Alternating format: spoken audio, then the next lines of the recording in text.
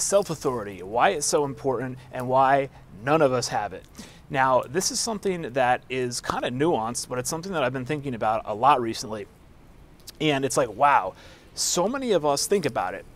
We go through our lives and we're always on Google, like typing in, how many times per day do you type in, is this lettuce good? Or, you know, how to, I don't know, how to walk with high status, or I'm just coming up with random things, or, you know, how to tie my shoes better, or whatever. These are not good examples, but you're always deferring to someone else, right? And while it's great that we live in this internet age where you've got your Google search bar and you can just find out the answer to all these things, most of the time, if you really think about it, what you're doing is you're deferring your self and your learning, and you're putting it onto someone else, or in this case, just onto the internet.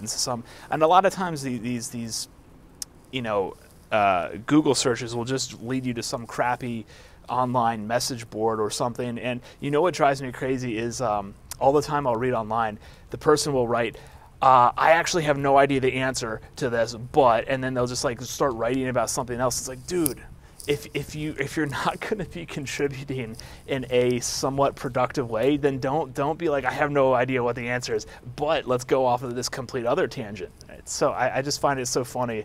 It's such a waste of time. But anyway, the point is that a lot of times you already know the answer, and even if you don't, it's good for you to formulate your own opinions and your own ideas and use your own brain to try to come up with the answer. So here's a quick little example. The other day I got spinach at the grocery store. There's this little co-op that I go to, and a lot of the stuff since COVID has been sitting on the shelves. It's not, a lot of people are not really shopping there. Anyway, the spinach was a little bit past the expiration date. So when I opened it up, it smelled a little bit funky. And immediately what I did was I took out my phone and I was like, can you eat spinach that's past its expiration date? And then I thought to myself, and this is kind of where I came up with why I wanted to make this video today, is I'm like, you know what, just smell it and then wash it off a little bit and eat it. I'm like, what's the worst that's going to happen? And of course, in certain situations, if food is really moldy or super rancid, then you don't want to eat it. But in this case, I think it was 2 days past its expiration date. So I'm like, you know what, just take it out, wash it off in the colander, put some salad dressing on it and eat it. And worst case, maybe you get a little bit queasy to your stomach. And I was thinking about how often when you defer this kind of self-authority, or you can call it whatever you want, but I'm calling it self-authority here, when you defer that to someone else, or whether it be someone else on the internet or someone else in real life or whatever it is, you're basically becoming the follower, and you're really not using your brain and your own rationality. So what I think is really important, and something that's going to become more and more important with the prevalence of, again, the internet and social media and everything, is come up with your own opinions and your own ideas, right? I always say you want to be the creator, not the follower, or you want to be the creator, not the consumer, I should say.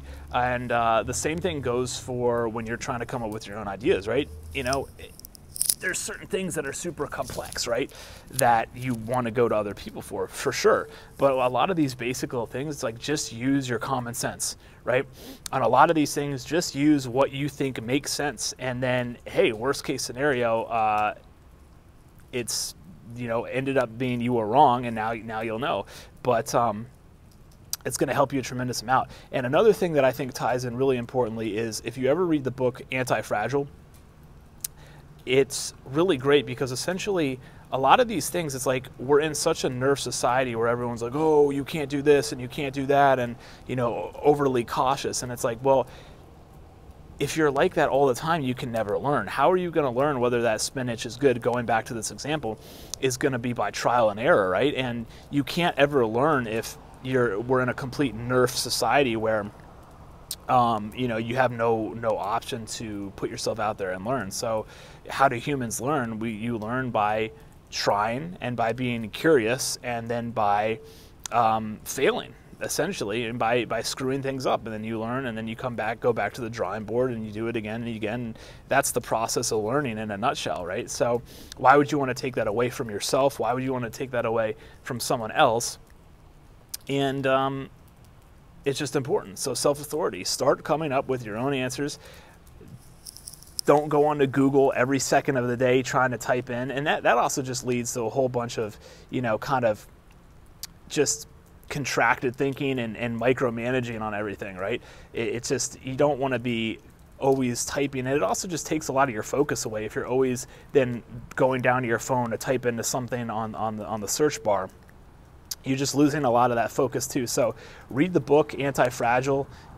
It's great. It's got a lot of ideas. It'll show you how to be much more of a badass and go towards things that are hard. Remember, you want to go towards what is hard, not what is easy. And that's what's going to strengthen your brain and continue on this upward spiral. So cultivate that self-authority. You'll be happy you did it. And I'll talk to you guys very, very soon. I'm out.